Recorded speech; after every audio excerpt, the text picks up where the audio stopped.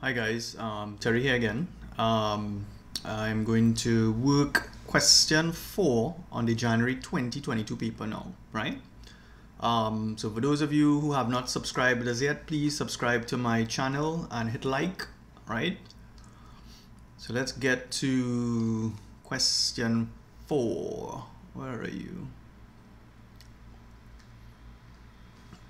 All right, so question 4, they gave us some functions, right? Let me just write what these functions are, right?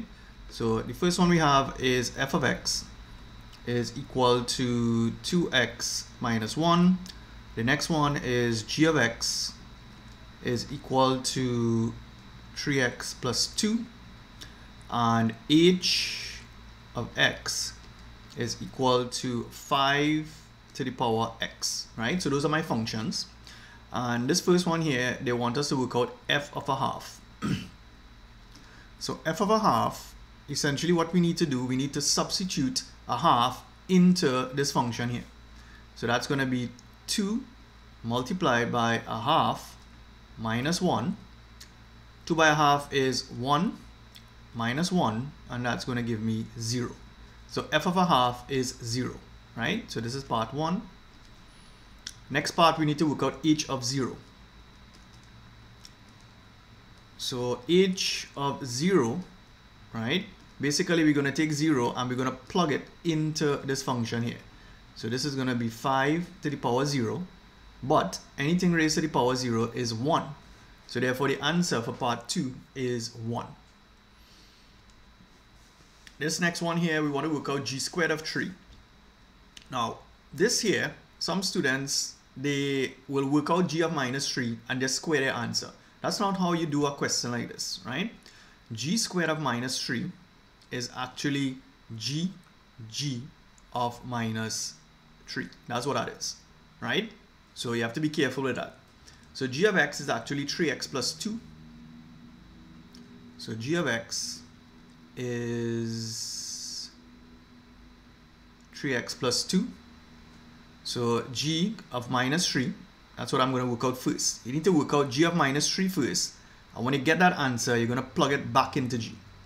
So g of minus 3 is going to be 3 multiplied by minus 3 plus 2. So 3 by minus 3 is going to give you minus 9 plus 2. And that's going to give me minus 7, right? So that's g of minus 3. Next thing we're going to do now, we're going to take that answer we just got and plug that into g. So you're going to take minus 7 and you're going to plug it back into what g is. So it's going to be 3 by minus 7 plus 2. So this is minus 21 plus 2.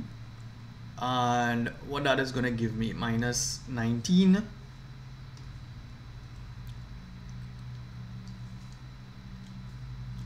Right, so that is, one second, what's going on my screen here, minus 21 plus.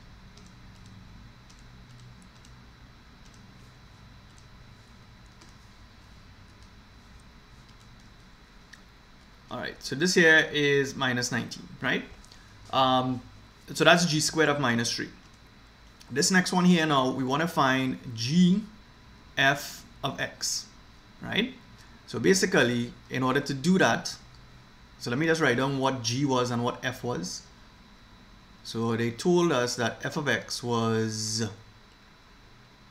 2x minus 1.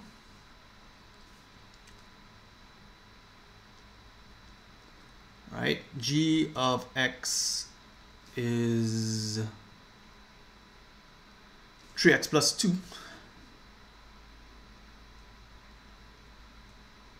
Right? Now you want to find g f of x. That's a composite function. So basically what we need to do, we need to take f of x and you're going to plug that into g. Right? Now f of x is actually this, 2x minus 1. So I need to take that and I need to put that into g as the value of x. So this is going to be 3 open brackets 2x minus 1 plus 2. And then we just simplify this. So 3 by 2 will give me 6x Then 3 by minus 1 is going to give you minus 3. And then we have plus 2 here. So this is going to be 6x minus 3 plus 2 is going to give you minus 1. So that's my composite function here, right? The next thing they want us to find is to find the inverse function. They want us to find g of minus 1, right? You want the inverse function. So let's go back and see what g was. G is 3x plus 2. So g of x is equal to 3x plus 2. So the first thing we're going to do, so let's go through the steps that we normally do to find the inverse of a function. So the first step is to let y equal to 3x plus 2. That's step 1. The next thing we're going to do is to interchange x and y.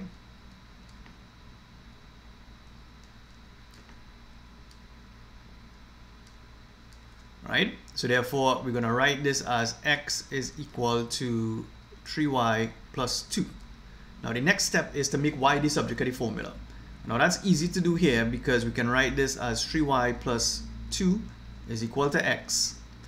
And therefore 3y is equal to x minus 2. And therefore y is equal to x minus 2 over 3. So therefore my inverse function g